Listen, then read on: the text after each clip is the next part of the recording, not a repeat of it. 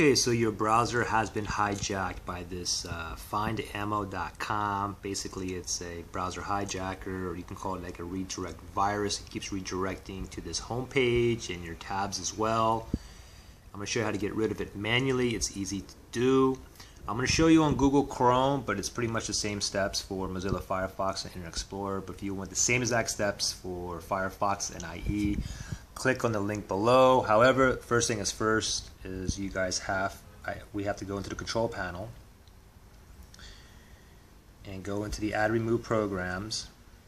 And this part could be a little bit tricky because these hijackers stuff, they can be under different names. It doesn't have to be exactly that findamo. It could be something totally different. It could be under the company name or whatever, but pretty much this will solve all of it, most of you guys.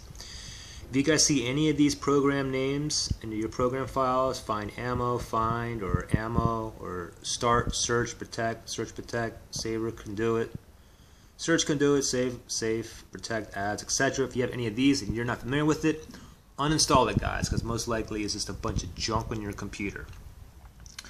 Most of you will have something in here, some of you will have none of it in there. If you don't have none of it in there, then I mean the step for you is pretty simple. You have one place to go, is probably in your managed search engines, and once you delete out of there, it's long gone. Anyways, if you guys have any of these programs in here, get rid of it. If you don't, let's go to the next step. So next step, open up Google Chrome. Top right hand corner, we're going to see this 3-bar prompt. Click on that. We're going to go to settings, and there's 4 places we need to look in here. So first place is on startup. We want to click on set pages here. And if you have that findamo in here, simply just highlight it and click on the X and click on OK.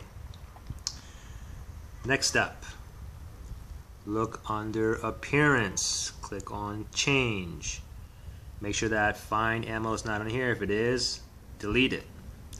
Next step, under search, most of you will have it under here, manage search engine. Some of you may have it in 2 areas, some may have it in 1.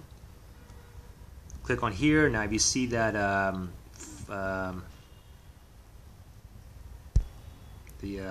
is it? Findamo. If you see it in here, highlight it, click on the X. Same thing down here. If you see it here, highlight it, click on the X. And then you want to make something else your default. Like for instance, if you want Google to your default, just highlight it and you can just click on make it default and it'll turn bold. There we go. Now this is pretty much the final step here. Is we're going to scroll all the way down. We're going to click on show advanced settings. And we're going to go scroll all the way down to the very bottom. And it says reset browser settings. And we're going to reset it. Now don't forget, if you guys reset any browser, you are going to lose everything. Your temporary files, your cache, your saved passwords, your bookmarks, your favorites.